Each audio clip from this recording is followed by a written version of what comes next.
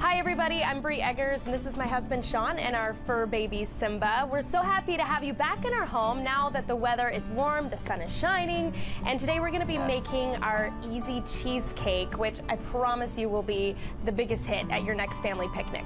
It's a 3-layer dish, so we have to take it layer by layer. So we'll start with the crust, which is made from pretzels, and it's easiest just to crush them up in a freezer bag. I will go ahead and melt the butter.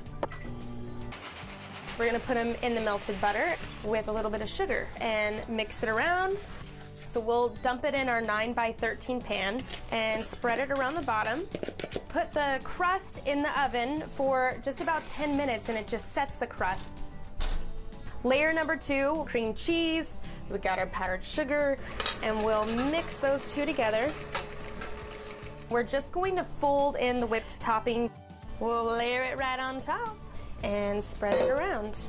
We've boiled up some water. We're gonna add it to the gelatin for the third and final layer. I'm adding a little bit of cold water and also my frozen fruit. And the frozen fruit will help to set that gelatin up.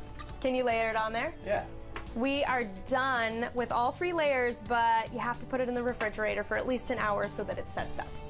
And now we're back outside and we get to enjoy the fruits of our labor, which really is the best part. Thank you so much, everybody, for supporting Project Bread.